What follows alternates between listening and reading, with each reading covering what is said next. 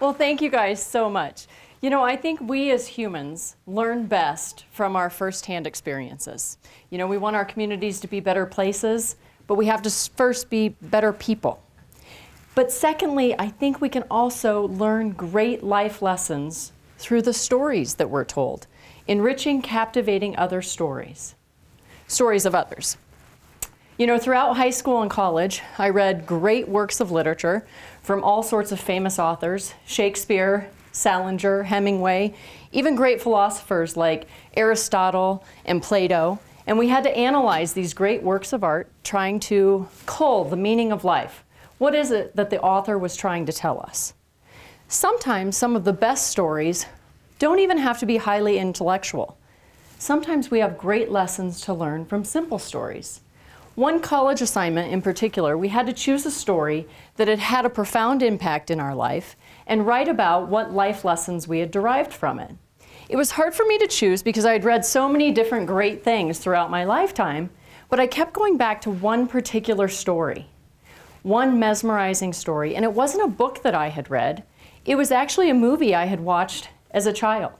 You probably are all familiar with Robert Fulgham's book called All I Really Need to Know I Learned in Kindergarten, where he talks about the lessons that he learned as a small child and how they're so relevant well into adulthood. Well, I have a similar theme, but it would be All I Really Need to Know I Learned from the Wizard of Oz. So I remember growing up in Iowa, just one state away from Kansas and the infamous Dorothy Gale, and I would wander through the house singing Somewhere Over the Rainbow. And I remember hiding behind my mother when that tornado would come and whisk Dorothy away to Oz. But I did understand Dorothy's yearning for a life less ordinary, a new adventure. And I loved everything about that movie, from the technicolor, to the costumes, to the songs, to the characters. I think it even inspired some of my fashion sense throughout the years. My love for sparkly high-heel shoes, or at least ruby red slippers. Now, I don't know that my husband knows this, but I think it also inspired the wedding dress that I chose in 1997, because the first time that I tried it on, it made me feel like Glinda, the Good Witch. Now, in addition to my fashion sense, there are also many other lessons that this great and powerful story has taught me. And one of the most important that I derived is probably lesson number one, that we already have everything that we need to succeed inside of us. You know, we spend our lives on journeys towards self-improvement and fulfillment. You know, every January, right? People all across the globe resolve to make this year a better year for themselves. Dorothy begins her journey in Oz in search of a way home. Along the route, she meets many great friends and characters who are also on their journeys. The Scarecrow in search of a brain, the Tin Man in search of a heart, the Cowardly Lion, of course, in search of courage. And the end of the movie shows us that each of these characters had everything that they needed, everything they were searching for was within them the entire time. Why is it that we seek out the wizard, the fairy godmothers of the world, the genies in a bottle? Because they're supposed to be the ones to grant us those wishes, right? Make our dreams come true? Well, in reality, that's wrong. If you want magic to happen in your life, you need to make it happen. It is up to you. And we're all human, and we want it all, and we want it now. So we're always in search for shortcuts, quick fixes, magic pills, so to speak, that will get us to where we want to go. Think about all the get-rich-quick schemes out there on the market, the anti-aging miracle lotions, even the latest fad diet products out there on the market. All of these areas are million and sometimes even billion-dollar industries. Why? Because they play to our childlike gullibility, that desire to want to be rescued by a knight in shining armor, that craving to be richer, thinner, happier, and all right now. You do not have to fall for the latest fads and marketing gimmicks. Think about your bathroom cabinets for just a moment. As I was getting ready this morning, I opened up my drawer. Think about all of the different products that you have purchased over the last couple of years. in order to look better, feel better, maybe even smell better. How many of those items now just take up residence in your drawer, sitting idly, never to be used again? If your drawers are anything like mine, it's probably full of them. And I am willing to bet that your tendency towards magical solutions don't just stop in your bathroom cabinets. They're probably throughout your kitchen, your garages, your bedrooms, and even your bookshelves. My bookshelves are lined with several great self-help and advice books, but my favorites don't tell me anything that I haven't already known. The best self-help gurus out there on the market simply tell us in an inspirational or sometimes even a practical or manageable way how to do what we need to do. And these are things that we already know. It's not epiphantic advice. So it can be simple. You don't need a wizard.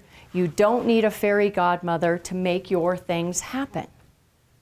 What you need to use is your mind, your heart, and your courage.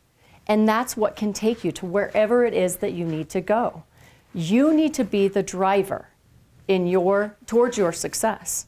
And if you are waiting for a magical chauffeur to show up to drive you, you may never, ever get there. So that leads me to my second point that I have gleaned from the magical Wizard of Oz. And that is, it's the journey in and of itself that is the great and powerful part. It is the yellow brick road. That is your magic pill. It's the step-by-step process that you take on your journey.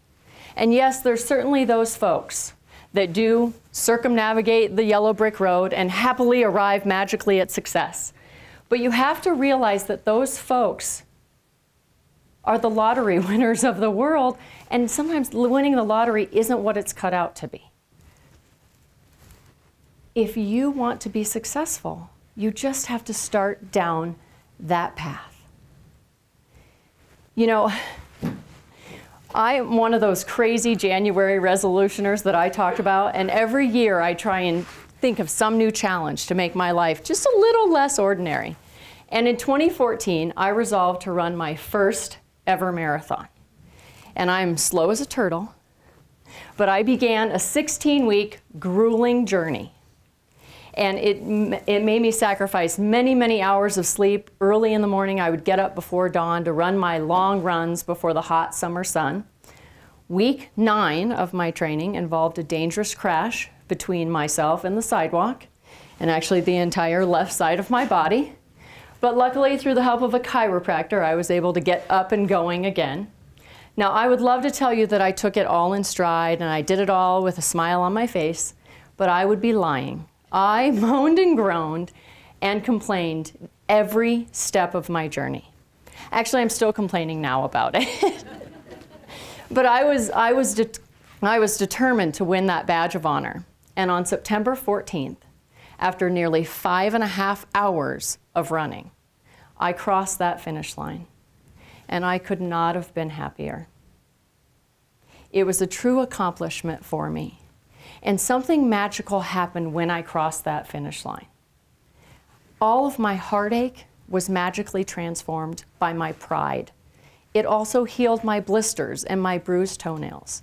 There is something to be said for having to earn your success.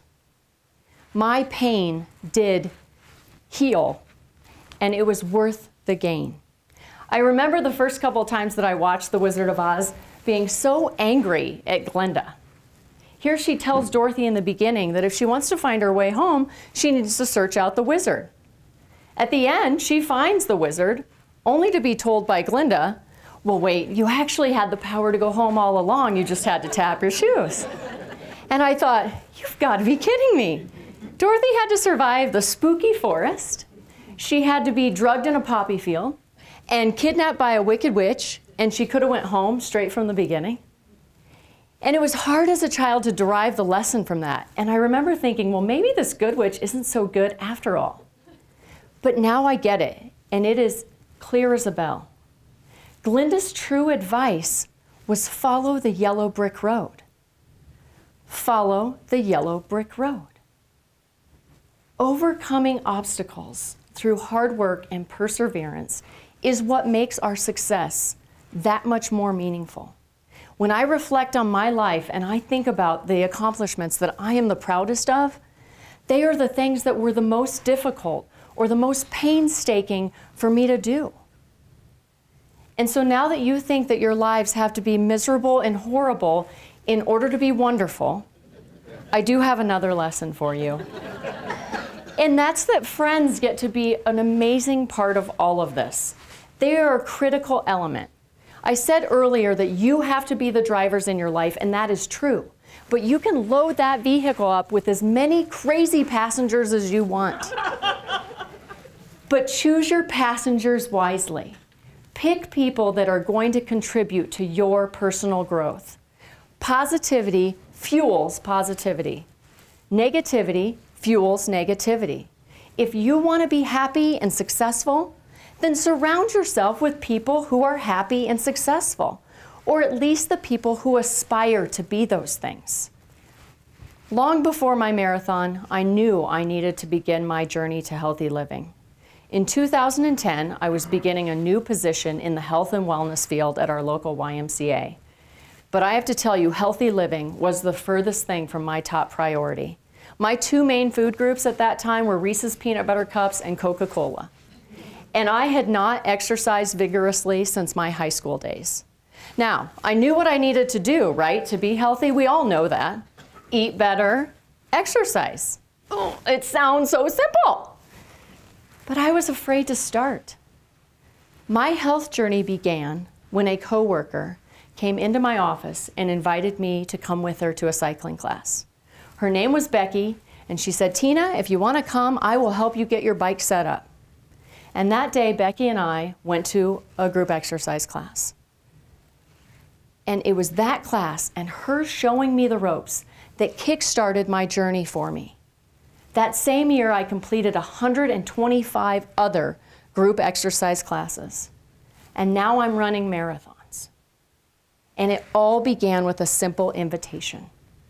Now I invite as many people as possible to join me on every crazy adventure that I do in hopes to inspire them on their journey. I have learned so much over the last 5 years about what I'm capable of and what my body's capable of, and it was because a friend encouraged me. And I have since met hundreds of friends, and my friends are there to provide knowledge and support. Now, they don't complete my goals for me, but they do stand by my side in the trenches, and they distract me sometimes from my pain. So friends can make a huge difference in whatever journey. You just need to make sure that you surround yourself with the right people. Now, thrilling adventures, exciting, trying exciting new things, I think Dorothy Gale and I would agree also leads to a final lesson. And that is that you don't know what you have until it's gone. Now here I should also give credit to that 80s hair band, Cinderella, in case any of you are familiar with that music, for also inspiring this lesson through their song title. But you know, I have been lucky enough to travel all around and do so many exciting things. But very few things have brought me the same joy that I feel the first night home after a long trip when I climb into my own bed. There is something about that first 5 minutes sleeping on my own pillow under my own blanket. Now granted, this is the same bed that I sleep in most nights out of the year, but there's something about being away from it after a long trip that makes it so special, warm, and cozy. I think sometimes the comforts of home or our average ordinary lives are not fully appreciated until we've had an absence from them, or worse yet, when they're gone for good. Now, if you don't believe me, I'm going to ask all the coffee drinkers in the room to give up coffee for the next 7 days. Okay? Not a drop. And if on day 8, you don't have the best cup of coffee that you have ever had in your life, then the next cup is on me. You know, birthdays growing up were a big celebration in my house. My entire family would go out to eat somewhere at some nice restaurant. And then afterwards, we would always go over to my grandma and grandpa's house for cake. And it was always a wonderful, special experience. But as I got older and as my siblings got older and we all had families of our own, we would try and rush through the cake part at Grandma and Grandpa's house. I remember even once asking my grandmother if she wouldn't mind, just bring the cake to the restaurant, Grandma, could ya? So that we could speed things up a little bit. Luckily, my grandmother did not concede, because in 2007, we lost my grandfather, and then a month later, we lost my father after a battle with cancer. My grandmother then went into an assisted nursing home and has since passed, and poof, just like that, cake at my grandmother's house was gone. 8 years later, and what I wouldn't give for a tiny sliver of her lemon cake and just 5 more minutes with those precious loved ones. Now, to take this lesson to heart, there is a solution without having to lose those things first, and it's called mindfulness. It's making a concerted effort to be aware of those everyday, ordinary things in your life that are truly extraordinary, because all those things are fleeting.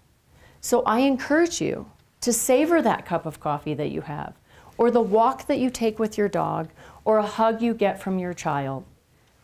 Acknowledge all of those blessings, both big and small, because they will all not be here someday. Now, it's easy to say, enjoy your average, ordinary lives, right? But there will be times when average and ordinary still just aren't cutting it.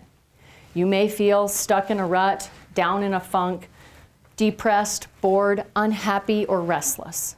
And for times in your life that you feel that way, I offer you a bonus lesson today. When all else fails, buy a new pair of shoes. Now, I don't care if they are running shoes, hiking shoes, tap shoes, dance shoes, or high heels for a fancy night out on the town. Shoes are made to get you moving, and the perfect pair can do just that. You don't need a direction, just go forward. To begin your own awesome journey, all you have to do is take the first step. Find and follow your own yellow brick road. Thank you.